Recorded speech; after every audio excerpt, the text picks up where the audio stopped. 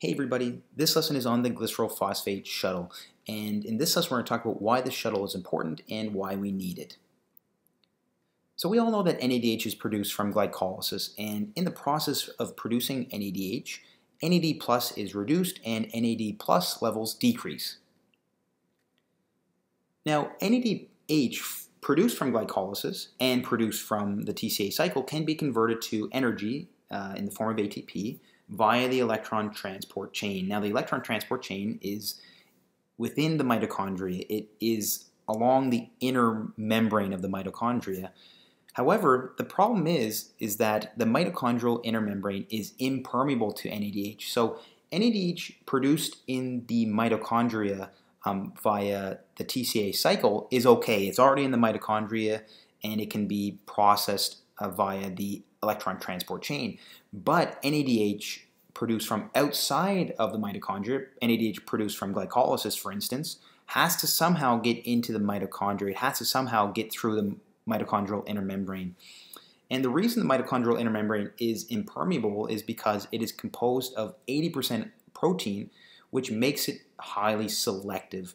So this is the reason we need this shuttle system. The glycerol-phosphate shuttle allows us to sneak in the protons and electrons from the NADH and sneak it past the mitochondrial inner membrane so that we can get the energy out of it through the electron transport chain. So we'll discuss this in more detail in the next slide. So here's the mitochondrial inner membrane with the complexes of the electron transport chain. So now if we have glucose in the cytosol, we can process that glucose by glycolysis to produce 2-pyruvate, and in the process of glycolysis we can take 2 NAD plus and reduce it to 2 NADH and also get 2 hydrogen ions or 2 protons.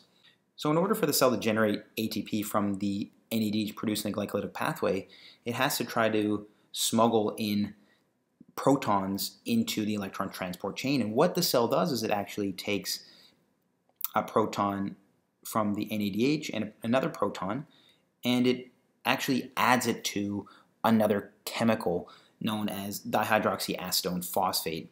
And it does this by utilizing the enzyme glycerol-3-phosphate dehydrogenase 1.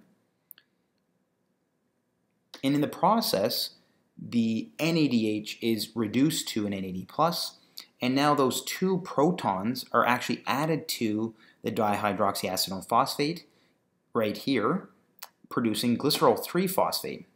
So now that we have glycerol-3-phosphate in those 2 protons and their associated electrons, the glycerol-3-phosphate can now be acted on by the enzyme glycerol-3-phosphate dehydrogenase, which is located on the outside of the mitochondrial inner membrane. Now glycerol-3-phosphate dehydrogenase 2 is also known as flavoprotein dehydrogenase. And as its name suggests, it utilizes FAD as a cofactor. And once glycerol-3-phosphate dehydrogenase 2 acts on glycerol-3-phosphate, we recycle glycerol-3-phosphate back into dihydroxyacetone phosphate, and in the process, FAD gets reduced to FADH2. So now those 2 protons and 2 electrons are now on the FADH2. So once we have FADH2, what we can do is we can shuttle those protons and electrons to this protein known as ubiquinone. And once ubiquinone receives the electrons and protons, it becomes ubiquinol. And in this process, FADH2 gets recycled back to FAD.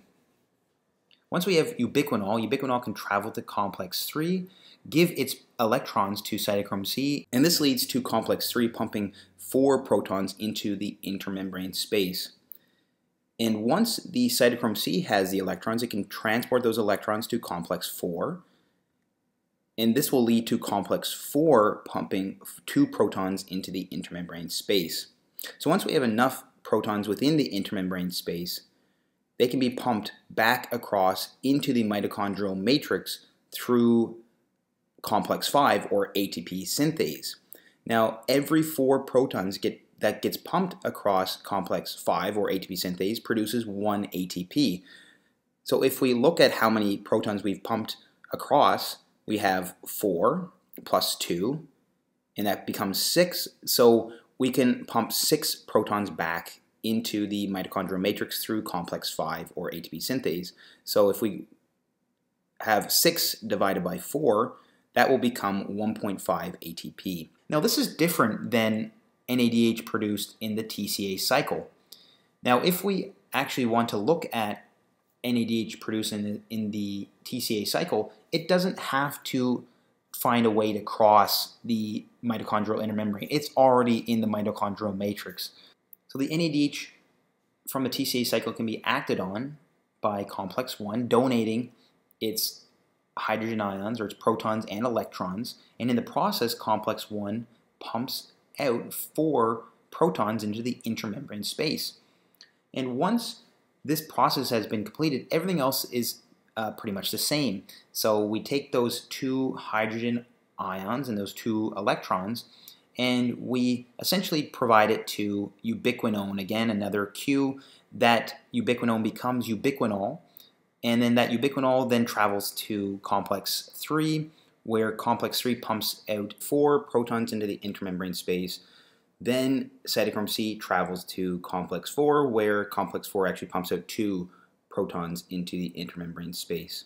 And then again, once we have enough hydrogen ions in the intermembrane space, they get pumped back into the mitochondrial matrix, and again, every 4 hydrogen ions produces 1 ATP. So with an NADH produced from the TCA cycle, we have 4 hydrogen ions here from complex 1, 4 hydrogen ions pumped out through complex 3, and 2 hydrogen ions pumped out through complex 4.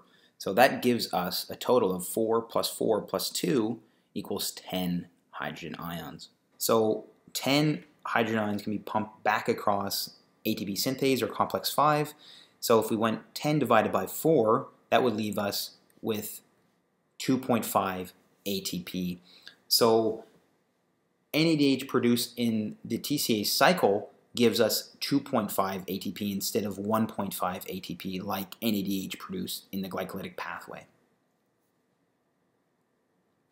So in summary, NADH produced from the TCA cycle generates 2.5 ATP, and that is because it enters the electron transport chain at complex 1. And remember that when it enters the electron transport chain at complex 1, it pumps out 4 protons at complex 1. And in total, because it enters in at complex 1, a total of 10 hydrogen ions or a total of 10 protons are pumped into the intermembrane space. And remember that protons are pumped across complex 1, complex 3, and complex 4 of the electron transport chain. So an easy way to remember how many protons are pumped across each complex, remember 4, 4, 2. So 4, 4, 2, so 4 protons are pumped across complex 1, 4 protons are pumped across complex 3, and 2 protons are pumped across complex 4. But when we produce NADH from the glycolytic pathway, we don't get as much ATP. It only generates 1.5 ATP. And that's because we have to skip the first step. We skip complex 1. And remember again, complex 1 pumps out 4 protons. So this reduces our number of protons pumped in the intermembrane space. We only get 6 protons. So we only get protons pumped across complex 3 and complex 4 of the electron transport chain. So anyways, guys, I hope you found this video helpful. That was a lesson on Glycerol-Phosphate Shuttle. If you like this video and if you found it helpful, please like and subscribe for more videos like this one. And as always, thank you so much for watching, and I'll see you next time.